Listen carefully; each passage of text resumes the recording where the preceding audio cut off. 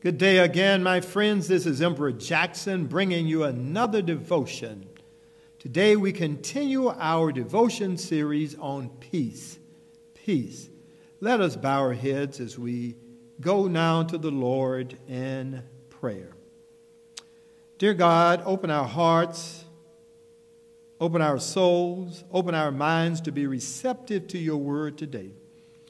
We ask and pray, dear God, that you would strengthen me where I'm weak.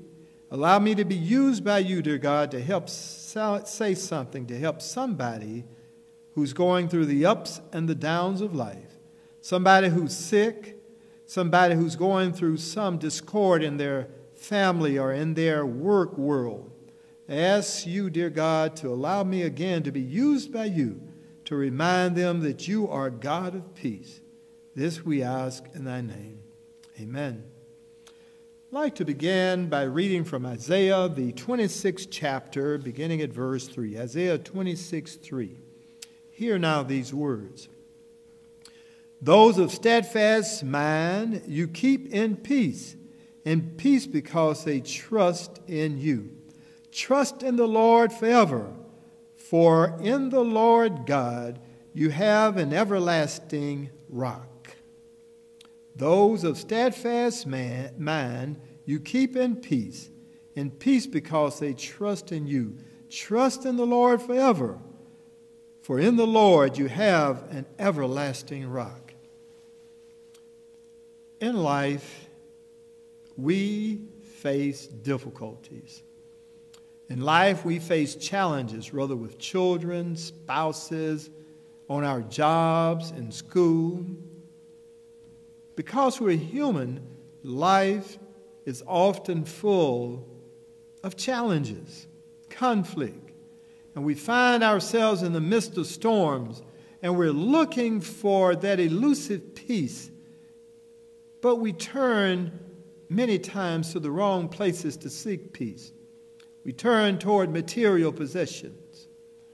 We turn toward alcohol or drugs. We turn toward various ways to numb our minds and to try to find that peace that we so much want. But God is reminding us through Isaiah today that if we trust in God, it is God who will give us that peace. It is God who will provide for us even in the midst of the trials of life. It is God who will make sure that everything is okay, because God is our everlasting rock. If you believe that today, I would like for you to join me now for another prayer as we ask God for peace in our hearts, our souls, our minds, in our entire world. Let us bow our heads. Oh God, Isaiah reminds us that you are truly the everlasting rock. You are the one, dear God, who gave us life. You're the one who protects us. We ask and pray right now, dear God, that you would give us all that we need to find that peace that only you can give. Bless and watch over us and all of those under the sound of my voice, dear God.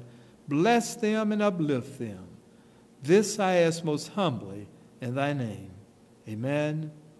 Amen and amen.